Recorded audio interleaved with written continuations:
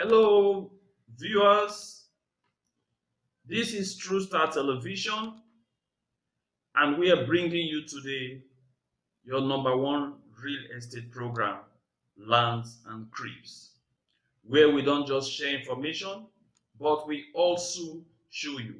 This means we'll take you on a journey into the sites to meet with our professionals who will explain and give you more insights about what real estate is all about.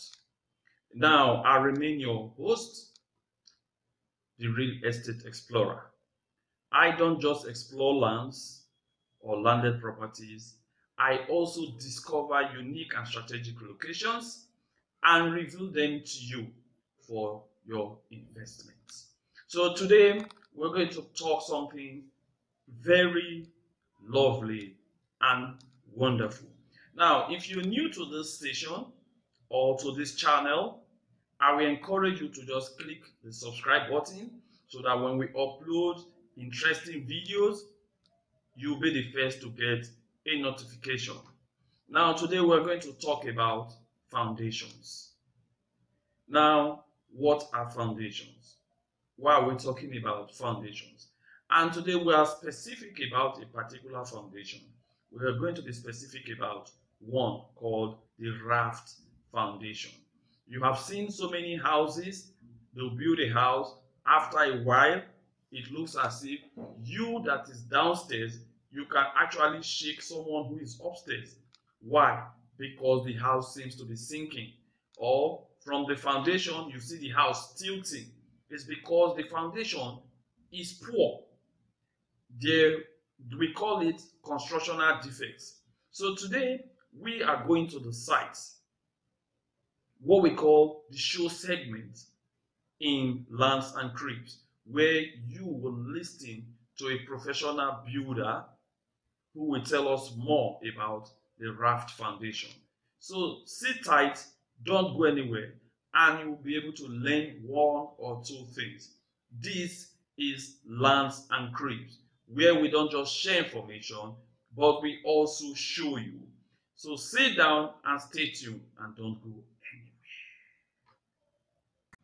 Okay, you're welcome to this edition of Lands and Creeps, a real estate program. Now, I remain your host, Ome Bagere, also known as the Real Estate Explorer. Today, I'm on the site where they are building. We are talking about the birth of a building, starting from the foundation. So I'm here today to speak with the site engineer, who is also the builder, and who is also the architect who designed this estate. So we're going to ask him some kind of questions, and I'm going to introduce you to the builder of this place. Just stay tuned. Like I told you, I was going to bring the site engineer and the builder and his team that designed this beautiful estate. This is a beautiful structure we are working on now.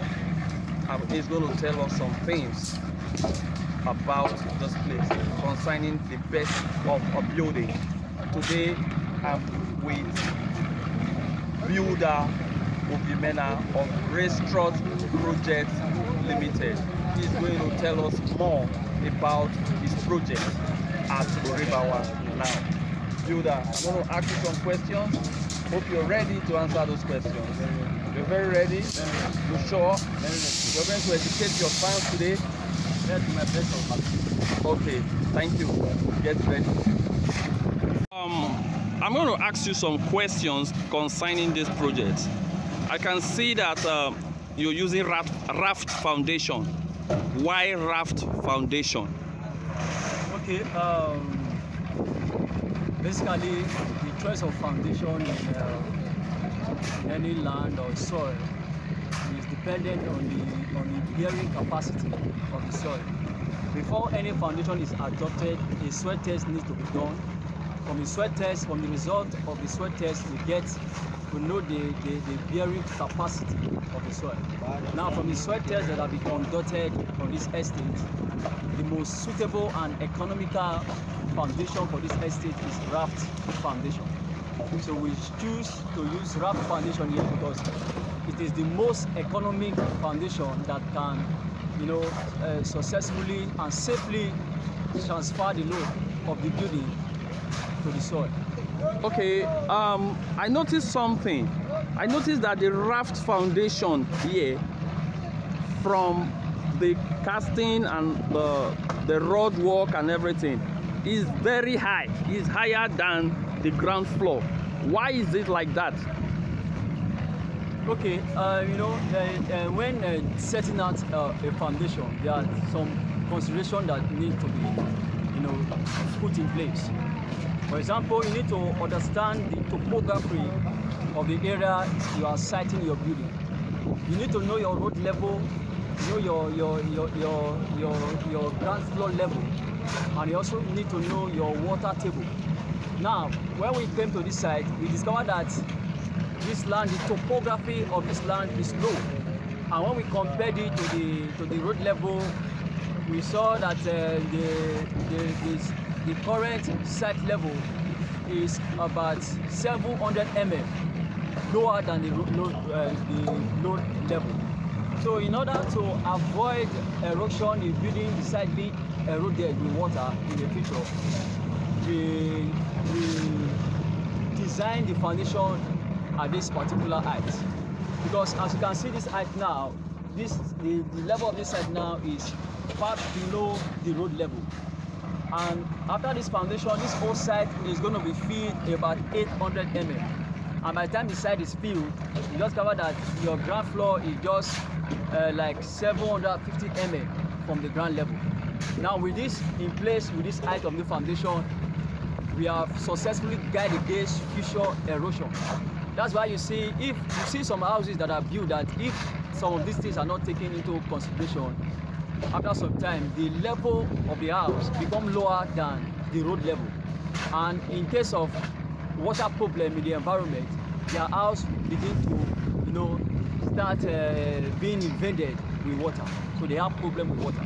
So this is the reason why this foundation has.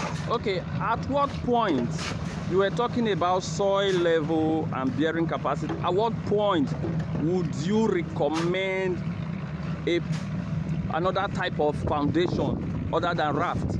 The one that a lot of people mostly know is called pipe.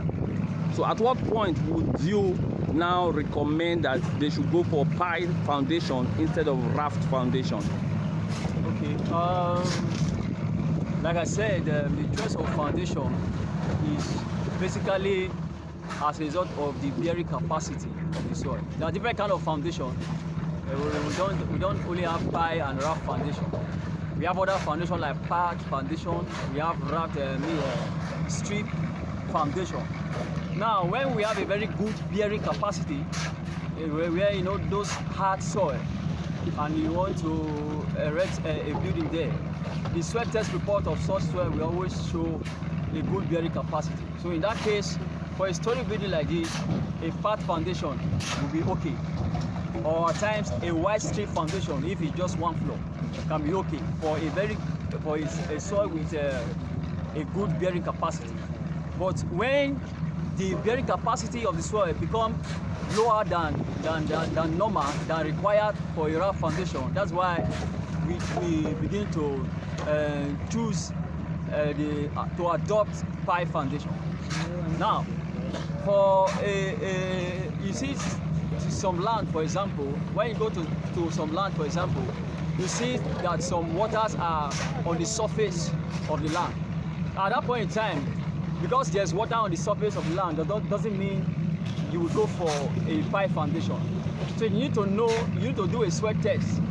It could just be that the water table there is just a little higher than the normal soil level. And by the time you do your soil test, even with water on the surface of the soil, the soil test result can still indicate that raft foundation is okay to erect your building. But when the soil below that water on that soil become too loose, such that as you step your foot on the soil, it's as if you are sinking. You know that the bearing capacity of that soil is very low. At that point in time, the safest foundation to, you know, to carry a building is pipe foundation. So those are one of the reasons why we do pipe foundation for a very loose soil with a low bearing capacity. Okay, thank you, builder Ove of Restruct Projects Limited. Thank you once again. So